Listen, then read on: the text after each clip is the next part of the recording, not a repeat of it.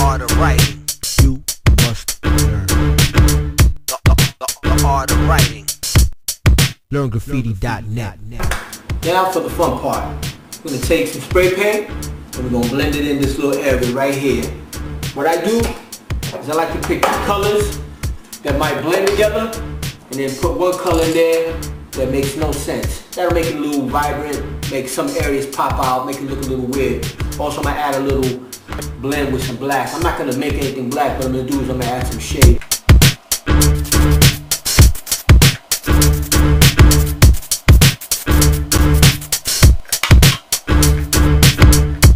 But the reason why I use a white backdrop is because the colors pop off better off white.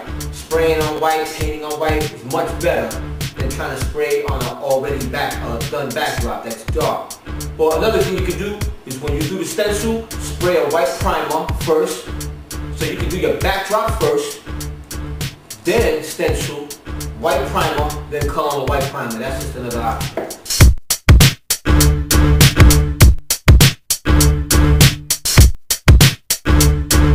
Right, y'all, now we're going to go reverse, put the stencil back, we're going to cover up the piece, now we're going to spray the background around it.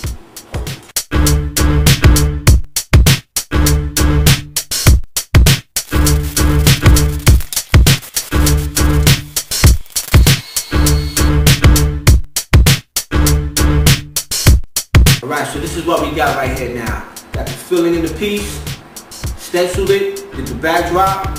And spray paint has this magical thing about blending itself, so have fun with it. Pull back a lot, get in close, get some nice little cool effects when you spray paint. Right now, we're going to take our paint markers and we're going to outline it. For the outline of the actual piece, I use any kind of thin nib paint marker that goes opaque. Alright, we're talking paint markers. You can also use Sharpies, but Sharpies have this thing. Once you use a Sharpie, it's stained. That means if you try to paint over it, if you make a mistake, the Sharpie stain is going to come through. So I use paint markers in the beginning.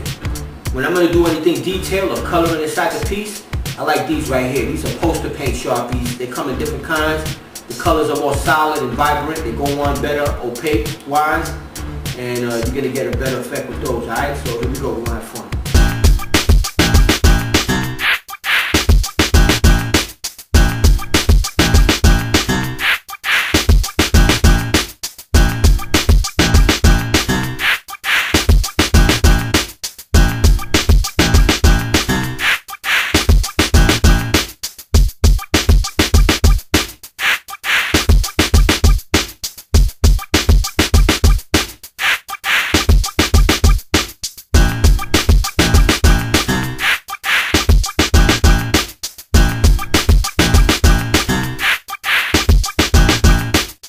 Alright, y'all, check it out. Pretty much did everything. Now we're going to lay down a little character face. So I just cut out a little stencil of a face. It's the shape of a face I'm going to work with because I want to prime it with some white. That way it can come out better. I like painting over white rather than red. So the face is just going to go dead center. I'll probably throw some hands up and stuff like that. Just the basic character. Maybe throw on some Kazali blend glasses.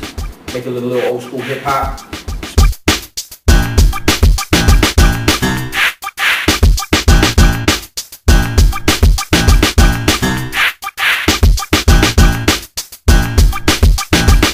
Right, y'all, that's it. Nailed it. Got the piece going on, character. Last thing for me to do is now sign it and glaze it up. Right here.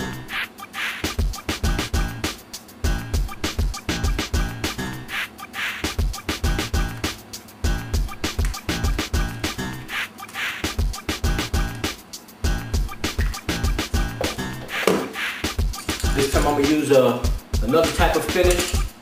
This finish right here has less acid in it. I'm going to do the same concept though, where I'm not going to put it too close. I'm going to mix it out.